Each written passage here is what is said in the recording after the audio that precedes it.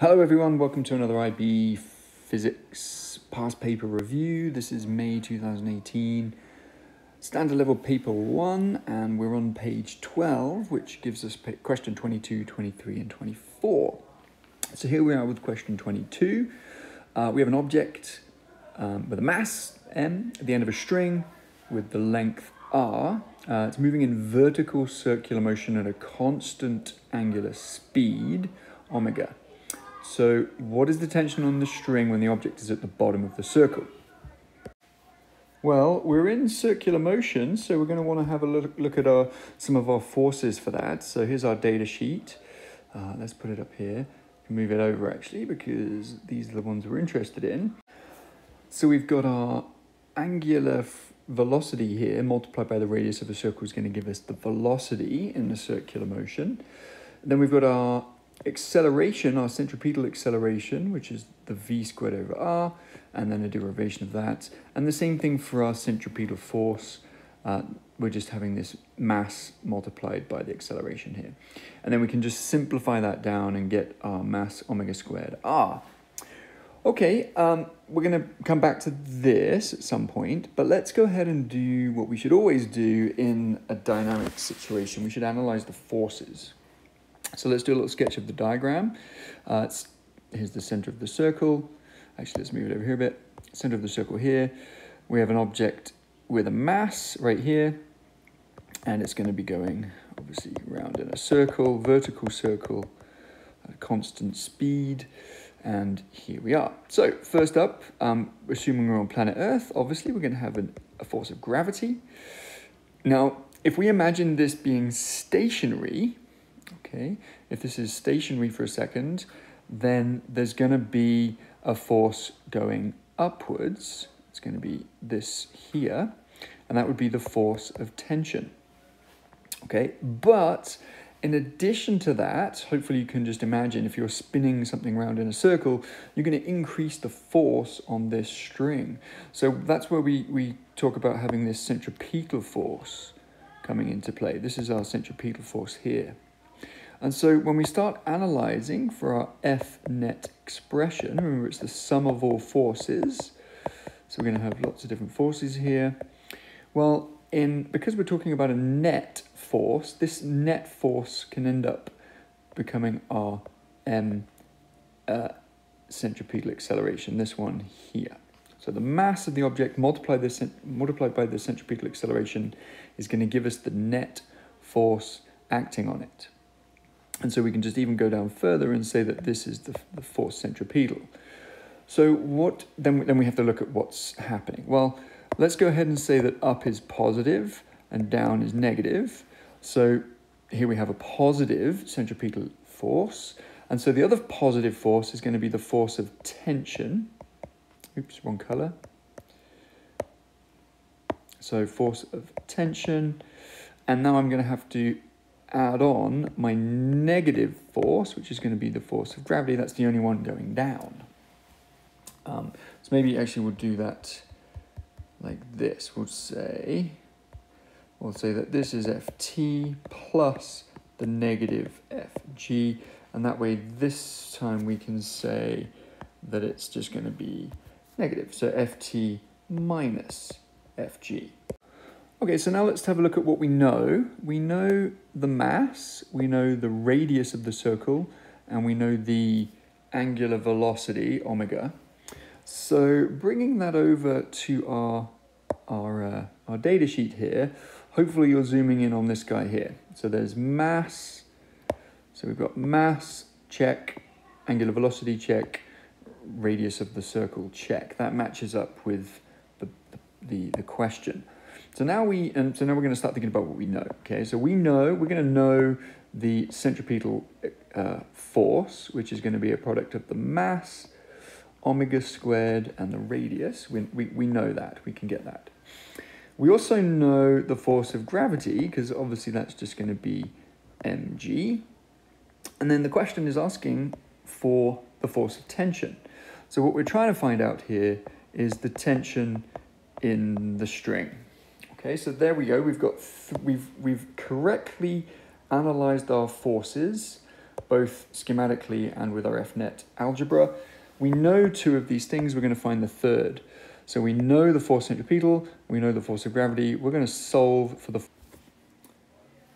So we're going to get our Ft over here, and then it's going to be Fc plus Fg. In other words, Ft is equal to, that's m omega squared r plus mg.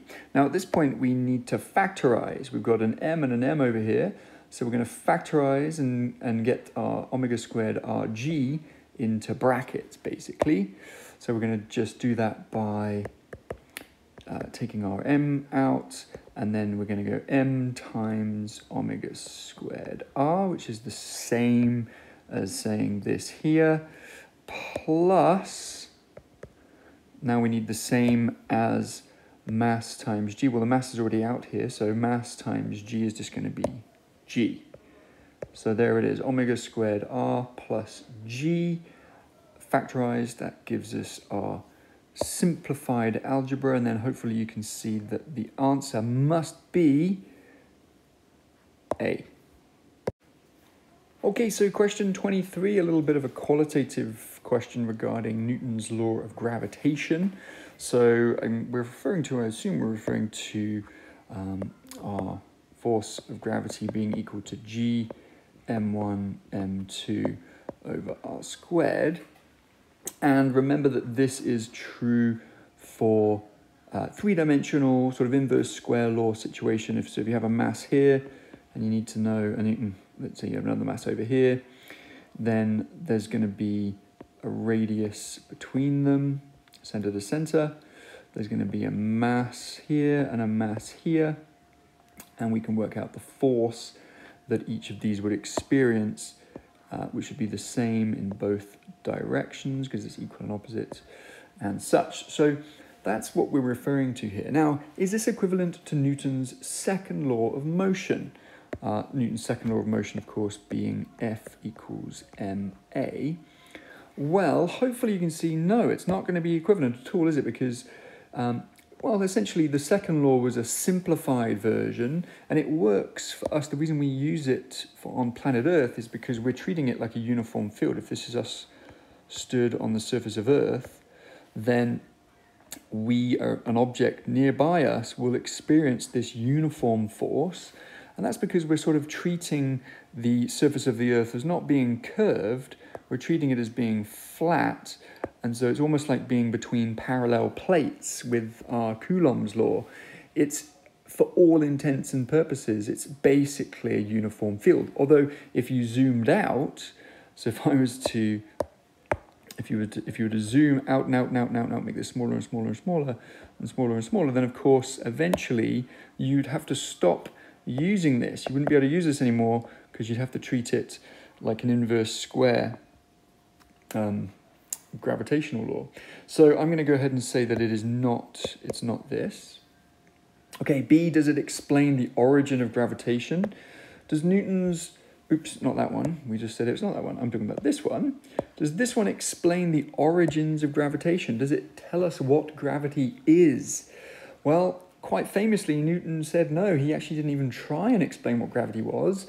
He just found that these were relationships between objects, and they could be used to, you've guessed it, yep, to make predictions. So he didn't even attempt to try and explain what gravity was. We had to wait for Einstein to come along and give us some sort of geometric curved space explanation, which was general relativity. So we can go ahead here and say that it's not this one either. And I've already mentioned predictions, so I think we've kind of given it away. But just to eliminate D, Newton's law is not true, not valid in a vacuum. Well, of course, that's ridiculous because we still use, I say we, scientists, astrophysicists, astronauts, NASA, SpaceX, Elon Musk, all of those guys, they're going to use this formula to make very good predictions of traveling into space. And of course, space is pretty much as close as you'll get to a vacuum. So if this didn't work in space, if it didn't work in a vacuum, then we wouldn't have made it into space and our calculations wouldn't work. So it's not going to be that one either, is it? Which means, yes, you guessed it, it's predictions. That's what this formula is good at, making predictions. In fact, even nowadays, when we know all about Einstein's theory of general relativity, those calculations are ridiculously complicated. So it's much easier for us just to use this one here. It's a good approximation of what happens. So it's used to make predictions. Okay, so question 24, we have some Feynman diagrams going on and we need to show which one is representing a beta plus decay. So just to remind us, it might be worth having this handy, although I'm not going to keep it on the screen because I need some space to just write out my thoughts. But of course, we need to know that we have baryonic numbers associated with quarks and antiquarks. We need to know lepton numbers and charge numbers for all of these different types of things. So keep that handy, and I'll just talk through what we need to know as we go through. Okay, so we have a beta positive or beta plus decay. So I'm just going to shrink this a little bit and think about what possible ways we can get a beta positive decay. And hopefully you can see just even from here, we've got an up decaying in answer A, same in answer B, same in answer C. So the only one that doesn't have an up decaying to a down is our answer D. So hopefully you can recall just from your course that normal, or a common way to get a beta positive, so if this is we're representing our decay here, I'm going to put my beta positive right here. The common way to get this is for a proton, that would be a positive proton, to decay into a neutral neutron. Okay, so you get a neutron plus a beta positive particle. Okay, so let's break up what a proton consists of, and then we'll start thinking about we're going to start thinking about conservation of charge. We're going to think about conservation of, actually a different color, conservation of baryonic number, and conservation of lepton number. So we need to make sure whenever we do a Feynman diagram, we're keeping track of all of these three things. So what is a proton made of? Well, a proton is made of an up, and a down.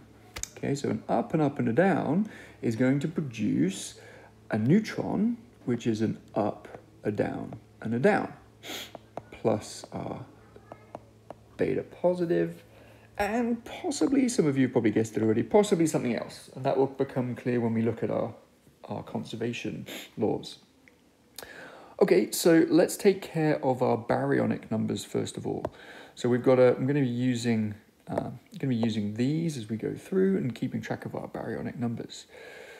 Okay, so first of all, our baryonic number is going to be a third times the number of quarks, so put the number of quarks, minus the number of antiquarks.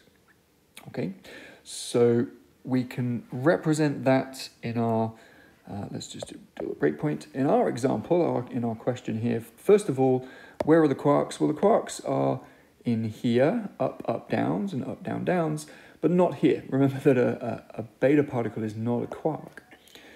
So we can represent our, let's go a third, multiply by the number of quarks. Well, on the left side of our equation, we have 3 quarks, and how many antiquarks? None.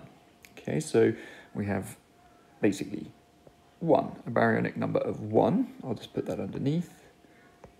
Baryonic count of 1. So conservation of baryonic number means that over here we should also have a 1. Okay, so how many do we have? Well, we have 1/3, and then of course we still have our 3 quarks, and so there we go. So we're happy with our baryonic numbers. Okay, so baryonic numbers, tick. We can say that we're happy with that. We've checked our baryonic numbers.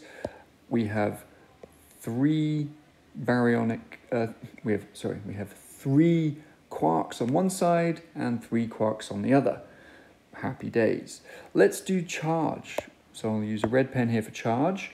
Well, underneath each one of these, we can say that an up quark is 2/3 of the elementary charge plus another up quark, 2/3 of the elementary charge.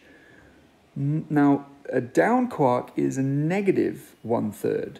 So now it's going to be minus 1/3. Okay, so let's count that up. 2 plus 2 plus 1, 2 plus 2 minus 1 is 3. 3 over 3 is 1. So our charge is 1 elementary charge. Okay, now we should have the same on the other side. So let's do that down here. 1 elementary charge. And over this side, we should also have 1 elementary charge. And that should also be a positive 1 elementary charge. Okay, so let's add up everything on the right side of this equation, where we have an up quark, which is a positive 2/3. Now we have a down quark, so minus a 1/3. And then, oops, let's make that a bit neater. Minus 1/3. And then another minus 1/3 gives us 0. Okay, well, that's obvious because we're dealing with a neutron. A neutron has a 0 charge. So we need to somehow conserve our charge. And just by looking at the quarks, we haven't done that.